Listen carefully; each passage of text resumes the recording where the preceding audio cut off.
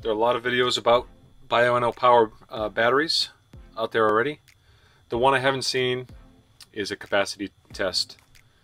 So I'm going to run this through a capacity test today. I'm using the 20 amp hour battery. And if you've watched any of my other videos, you've already seen my battery capacity tester.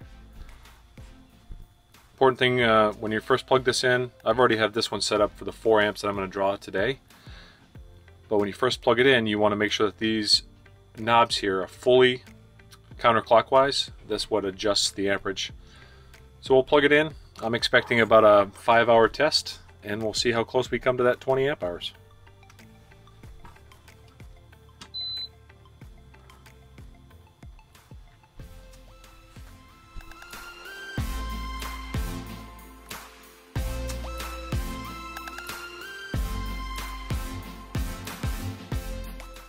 Okay, here we go. We're just over 5 hours, and the Bioenno battery had no problem making 20 amp hours.